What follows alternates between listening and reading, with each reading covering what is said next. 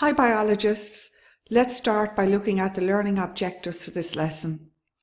At the end of this section and following the biology syllabus, you should be able to describe bioprocessing with immobilized enzymes, the procedure, advantages and use in bioreactors. What does this actually mean? What are we trying to understand? It is straightforward enough. You have to be able to describe the use of immobilized enzymes to produce a product.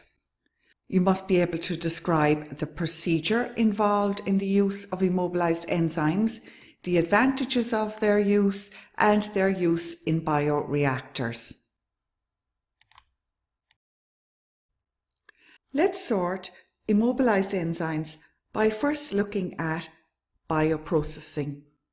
Bioprocessing comes up in the section on bacteria. So what is bioprocessing? Bioprocessing is the use of enzyme-controlled reactions to produce or make a product. In the past, microorganisms like yeast and bacteria were used to make products like bread, wine, cheese and yogurt. So when the baker was making yeast bread, he'd be surprised to be told that he was bioprocessing. Nowadays, enzymes can be used to make things like antibiotics, detergents, lactose-free milk, and sugar syrups. So, bioprocessing is normally carried out in containers called bioreactors. A bioreactor, as we have just said, is a vessel or container, or a tank basically, in which living cells are used to make a product. Be careful of the word product. I have found from experience that a lot of people do not understand what a product is. A product is something that you are making. If you are making yogurt, then the product is yogurt. Now, if freely dissolved enzymes are used in these tanks, this is very wasteful because the enzymes will be mixed in with the product and they will leave the vessel or the tank at the end of the process. It would be a lot more economical if we could hang on to them and recycle them.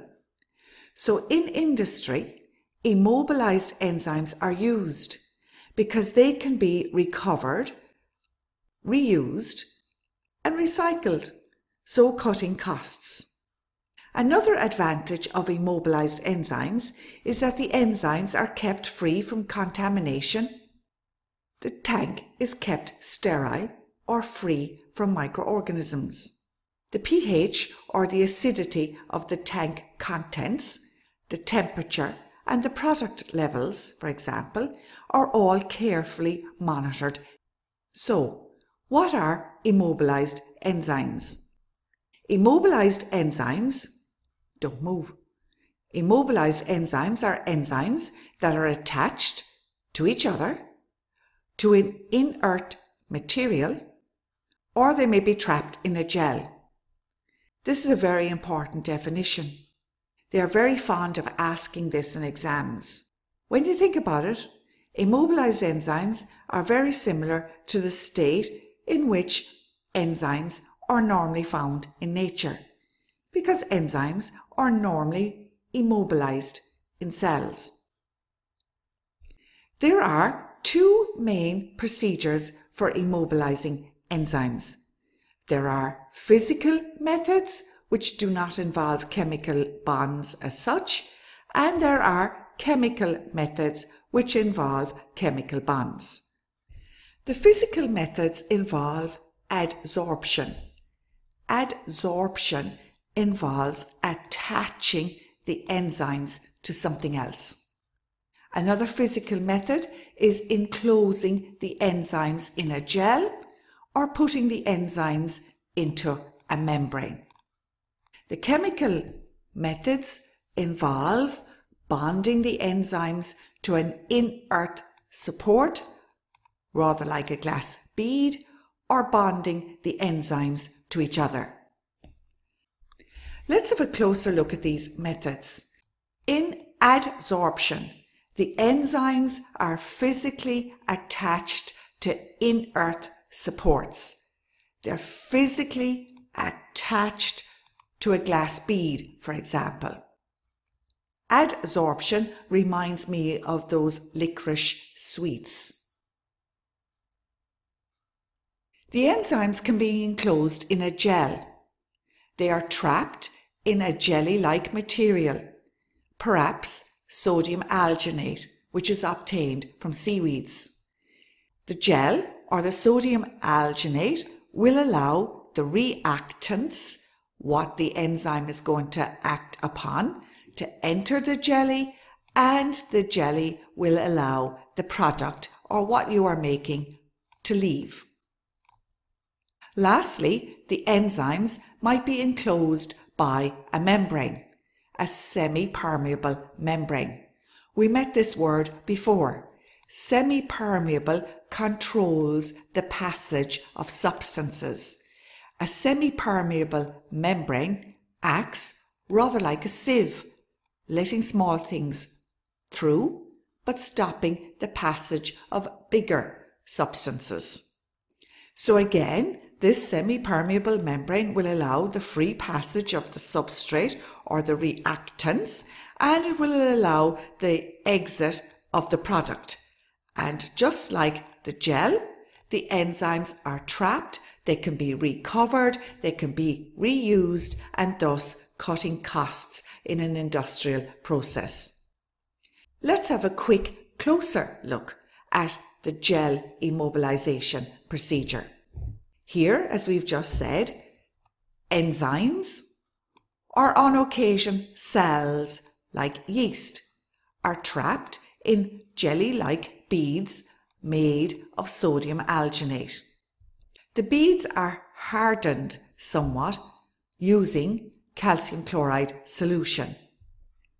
The enzymes will still catalyze the reaction but are prevented from leaving the gel, and thus can be reused.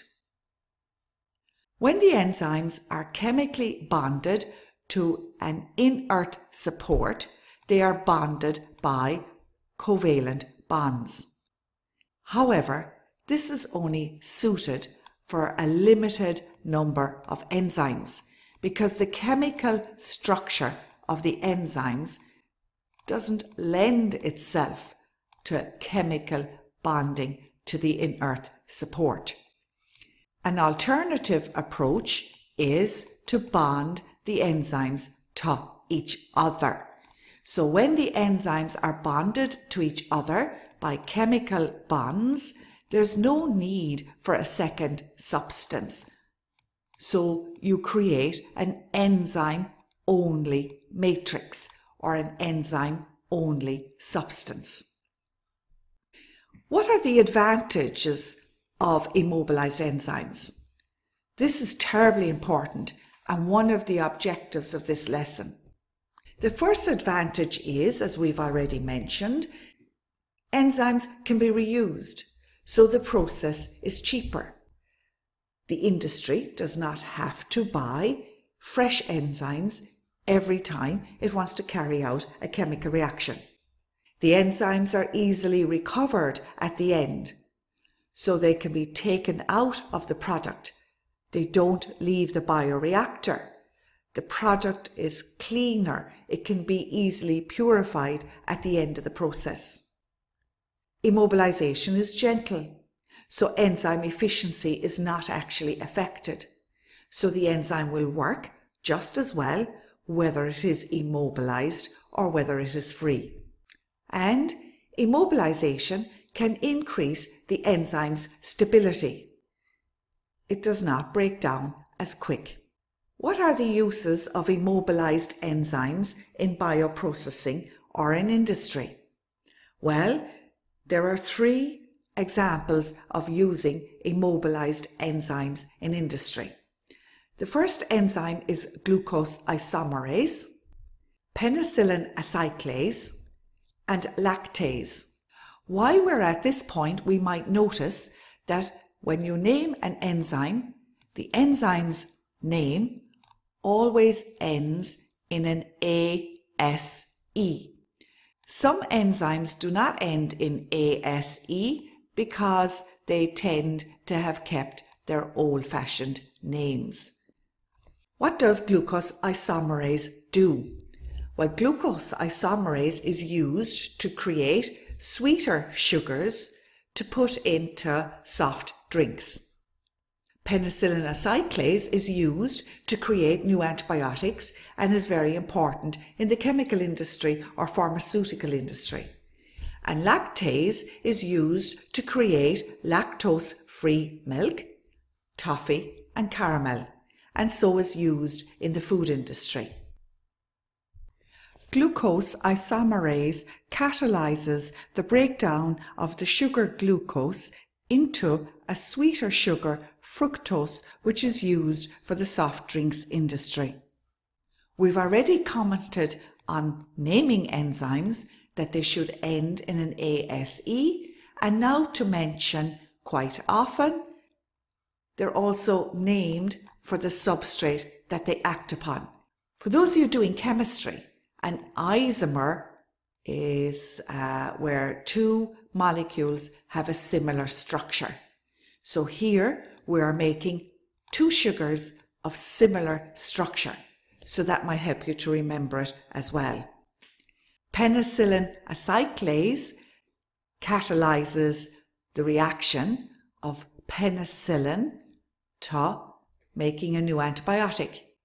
This is useful because the new antibiotics help to kill a wider range of bacteria, especially with the development of superbugs that are immune to the antibiotics that are presently available. Now, lactose is the sugar found in milk. A lot of people have a lactose intolerance. They can be allergic to lactose. So lactase, notice the ending ASE, notice the beginning, lac, giving us the hint that it acts on lactose. So lactase can convert the sugar in milk to sweeter sugars, glucose and galactose. And these sugars are used when making toffee or caramel. And if lactose is converted into these sugars, then the lactose is no longer in the milk, so hence you've created lactose-free milk. And there you have it. Now that we've reached the end of our lesson, have we achieved our objective? Can you describe bioprocessing with immobilized enzymes, the procedure, advantages, and use in bioreactors?